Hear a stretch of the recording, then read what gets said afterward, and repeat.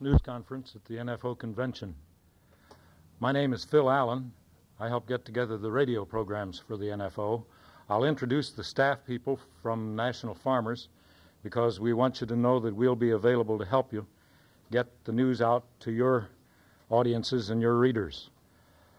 Most of us from National Farmers are standing along this wall. I'll start at the far back of the room. That's Miss Baker, Colleen Baker, who does the artwork on the NFO Reporter. And the gray suit is Devon Woodland, the president of National Farmers. Gail Penfold is the guy in the blue shirt. He's a recording technician. Don Mack is head of the radio division. And the guy in the green jacket is Arlo Jacobson, who is editor of the NFO Reporter. There's another one around here, Bill Smith. I don't see him right now. He's the guy with the Humphrey Bogart suit with the chalk stripes. That's about it. Take all the time you want and ask all the questions you wish. Now I present Devon Woodland, president of the National Farmers Organization.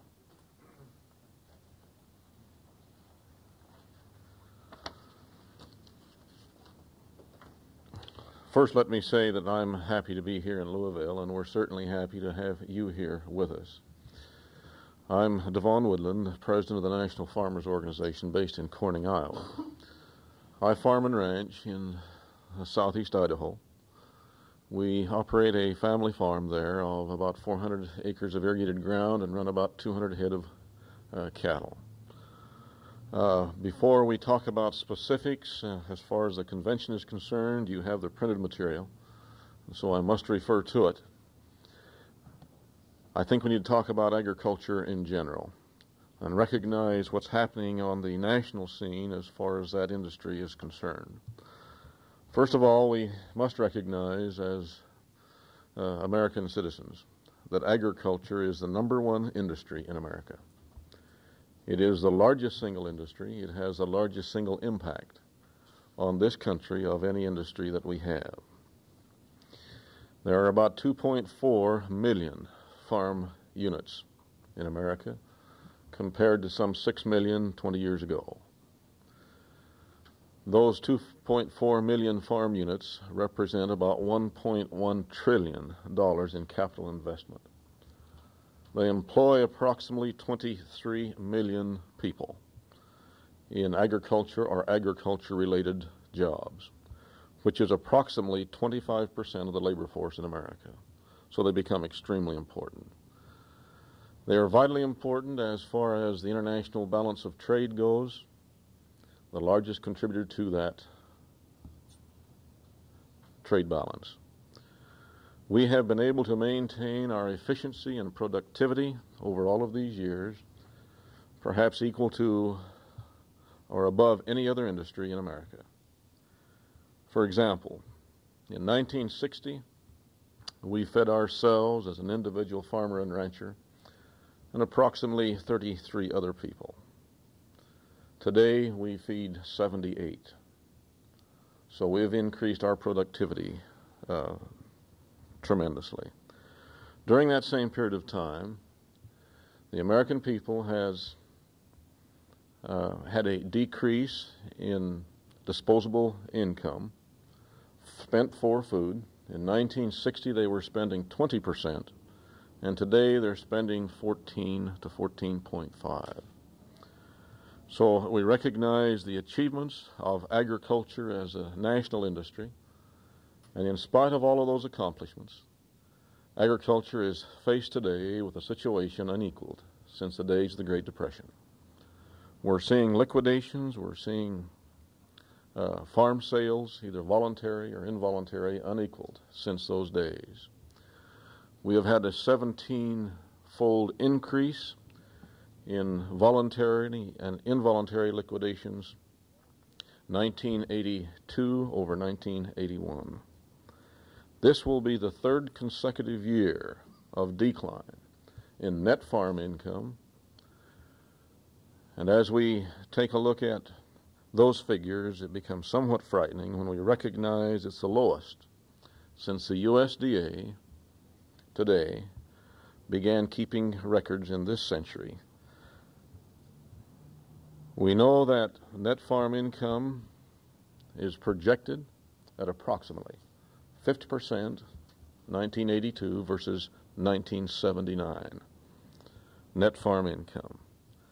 Now, these figures are astonishing figures when you recognize the decline in net farm income and an increase of 20% during that same period of time of production costs. And perhaps the most concrete evidence of what is happening in the rural communities is that liquidation. There are 30% of those who own and operate farms today who are in deep, deep financial trouble.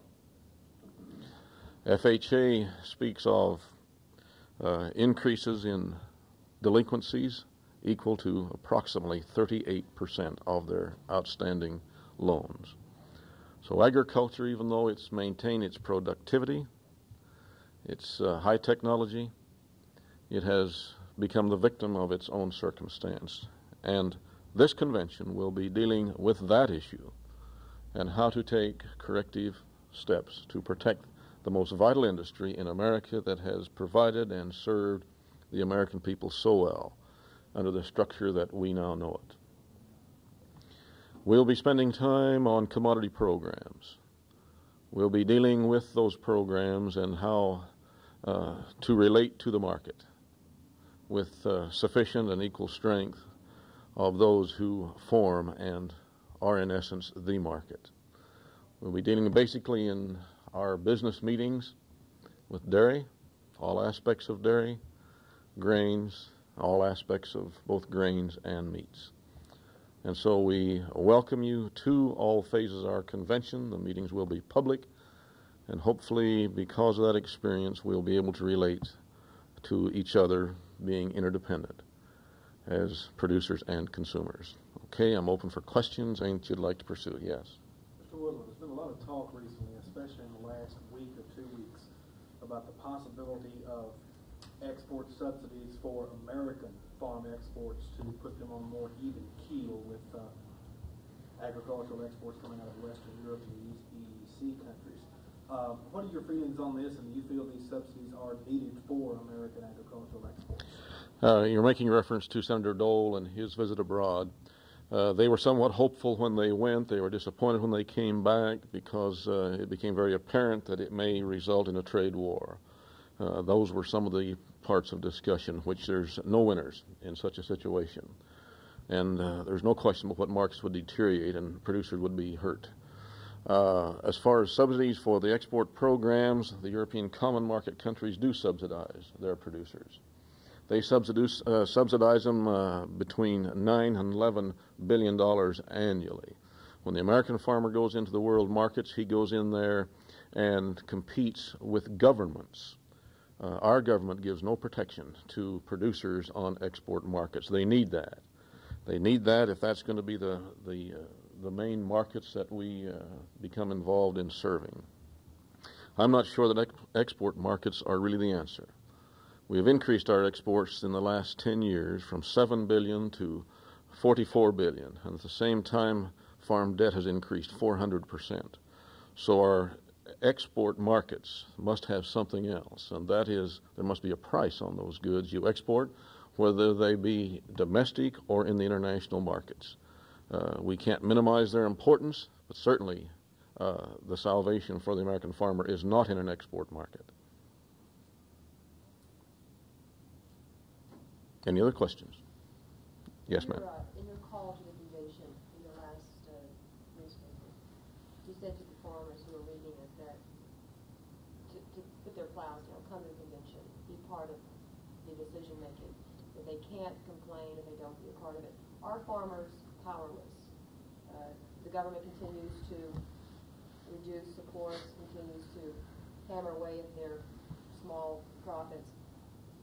What is the outlook for the farmer? The farmer is not powerless. He's only powerless in the political arena because he represents such a small percentage of the voting public. But he becomes all-powerful when you consider the tool he has. Food, the most vital product in the world, and he becomes the major supplier. He supplies 50% of all the food that goes to the underdeveloped countries of the world. 50% of all the food that goes for consumption in the third world countries comes from this country. He owns and controls all the food and fiber in this country at one time.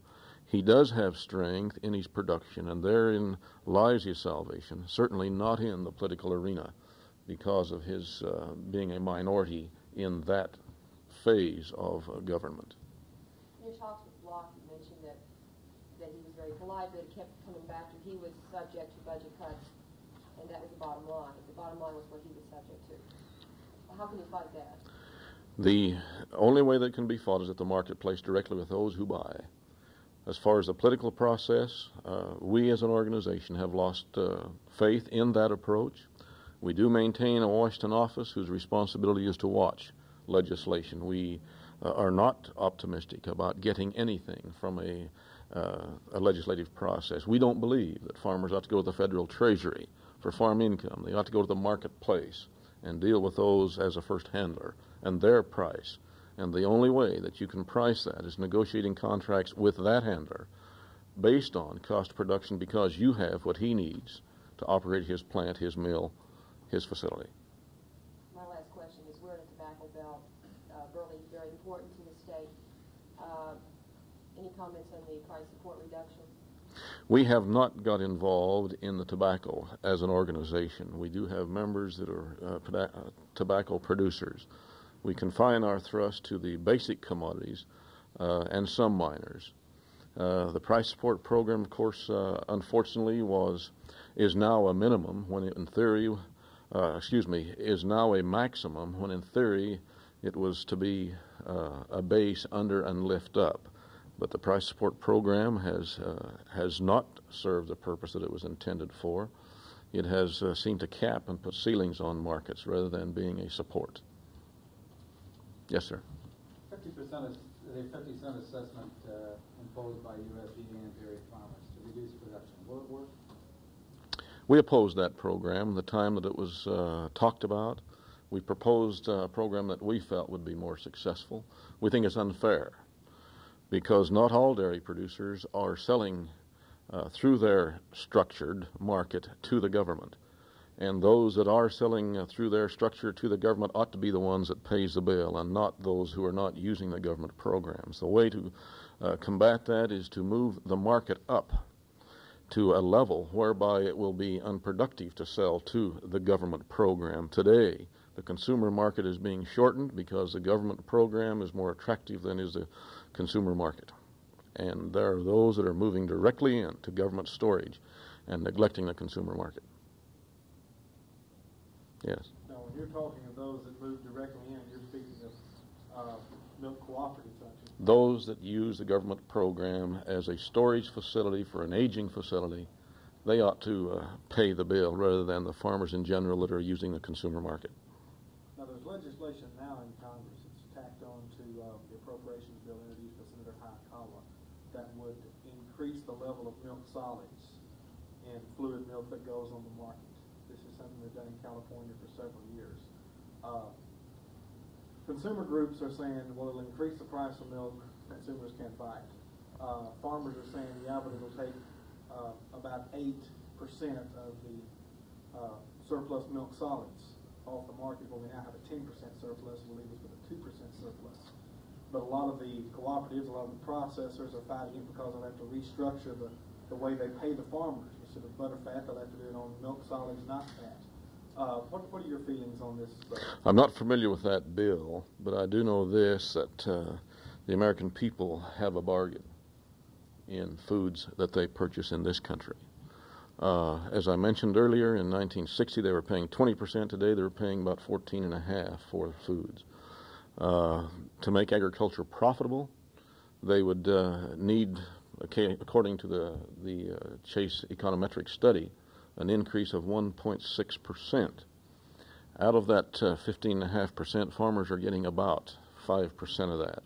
And that would increase it then 1.6%, which would increase the total disposable income by the American people from 14.5 to figure it up, whatever that 1.6 on that would be, 16.1, which is still the lowest in the world. The American people, if they understood how vital this industry is to them and what it's done for them, they would stand up and demand that agriculture be given a fair price. In a nutshell, why would you say agriculture is in the crisis that it is right now? Because farmers and ranchers as a whole have looked for everyone else to do something for them. We've embraced the federal farm programs for many, many years. We have participated in the Board of Trade, the Merc. We have worked with the free market system. We have worked with export markets, and the bottom line is they've all failed to deal with the real issue, and that's to increase farm income to avoid liquidation. And so he has used every program except one, and that's one that he has devised, that he has structured himself, and that's collective bargaining. And every segment in society that has and is using it has been able to protect their economic interests. And agriculture, too, must use that principle for their own good and for the good of the country. Will farmers organize? That's a question that yet remains to be answered. My feeling is yes. They're closer today than they were yesterday, and they'll be closer tomorrow than they are today. There were 6 million 20 years ago. Today there is 4.5. Tomorrow there will be less. The next day perhaps less. At some point they will, and they will use collective bargaining to protect their interests. I would hope that the structure we now have and know in agriculture is wise enough, alert enough to do it, that the American people don't pay the price of our neglect with higher food costs, as your major corporations have the ability to price goods. Would they strike? Would the American farmer strike? Absolutely. What's your feeling on Secretary Block's painting and tiling program? I would need to know more about it and how it's going to work and operate. I know this, that if in fact that program is initiated, the farmer has been paid through a loan program once for it, he would be less inclined to demand a price for that because he's been paid once. And my fear is it may have a tendency, if farmers are not alert, to weaken the market rather than strengthen it, because he would be inclined to take less than perhaps his needs for that second sale of the same commodity. You were speaking about high default. What is the answer to that? The farmer who's so burdened with it. There's only one problem in agriculture. Only one problem. And it isn't legislation. It isn't exports. It's simply farmers need more protection at the marketplace. They need to have strength there so they can extract, if you will, from the marketplace, from that first buyer, income sufficient to recover costs to produce. So it boils down, farmers must make a profit. And in so doing, then you'll see the land stay in the hands of the private ownership. You'll see it transfer from father to son, but there's no incentive today for that transfer to take place. You told the organization the best kept secret in agriculture. Just how are you going about getting the secret out? That's one of the biggest challenges we have, is letting people really know what we have as an organization and a service that we can perform. We must expand our field contact work. In my opinion, it must be a one-on-one, sitting down and talking to, that must be expanded. We are preparing now to launch that type of an effort.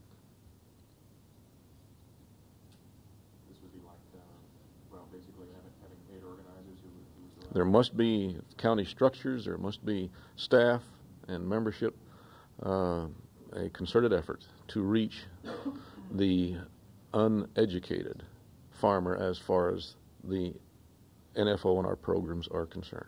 It must be done. How much time are you allotting to accomplish? I think we are in the middle of a very opportune time. Perhaps ideally it could have been started a year ago, and I think perhaps we have another year, perhaps two, that are going to be very, very critical as far as farmers and ranchers are concerned. Yes? You said you don't place your faith in government programs. Given the circumstance, does the NFO support prices, target prices, export subsidies? Do you support those and want to see them increase at this point? The government does have some responsibility to agriculture. The government does negotiate, does make available international trade agreements to the major grain companies. The government has the ability to turn on, turn off export programs. So they have some responsibility. Agriculture ought not alone bear the responsibility of a strategic reserve in foods in the country. And so because of that responsibility of government, yes. Ideally, the time would come when farmers and ranchers could extract from the marketplace income sufficient without going to the federal treasury. They can't do it today. With strength in bargaining, it can be done. Ideally, that's what we would prefer.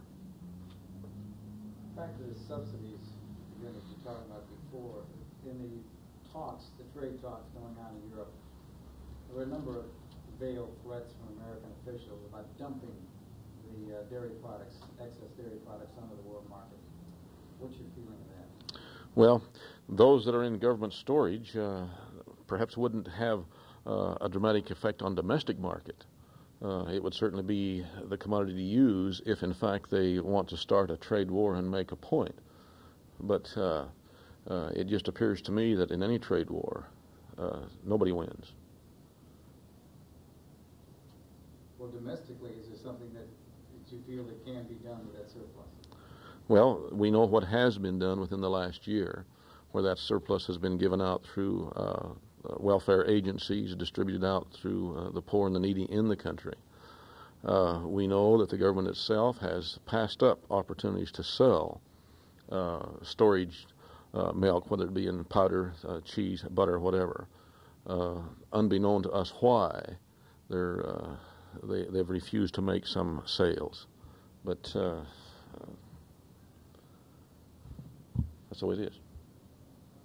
How much is this organizational drive going to cost, and how many people will it involve? Will you be adding extra staff? Yes, we will be adding extra staff. The economics of the thing will dictate, of the organization will dictate how strong we can become as we prepare for this type of an activity. We would hope to sufficiently cover the United States with staff that within a 12 months period we can reach most county areas and county structures. What would be the target, the goal, as far as personnel? We now have approximately 600 staff that operates within the structure of the organization. I would think that if we increased it another 200 plus, that it would adequately serve the needs. Now, I know that in the past, especially within, say, maybe 8 to 10 years ago, NFO was kind of treated like the red-headed stepchild in agriculture. There was a lot of strife between NFO and different other farm organizations, Farm Bureau, just to name one, they were incorporated, and some of the other milk marketing outfits, just to name some of the others. Has that toned down a bit due to one reason or another, or was that mainly caused by individual members than it was by one organization or the other? Our history is filled with activity, of course, that you're familiar with, that I won't apologize for. It was important at that time. It was a way to rally people around a cause. In any movement of people, you must appeal to the emotions. And the emotional phase can only last a period of time, and then you must move on to something more concrete that they can relate to over a longer period of time. We're in that second phase of the organization where we appeal to the intellect of people. We review and go through our programs with them, whereby they can relate to them and see benefits in it for them. And so we have a little different complexion today because we are in a serious business. As I said, agriculture is the largest single business in America, and it can't be taken lightly. And so we are one of the major corporations, if you will, the industry agriculture. Any other questions? Brief assessment of the Reagan administration? He talks about the trickle down, we think perhaps we feel the effects of the tinkle down.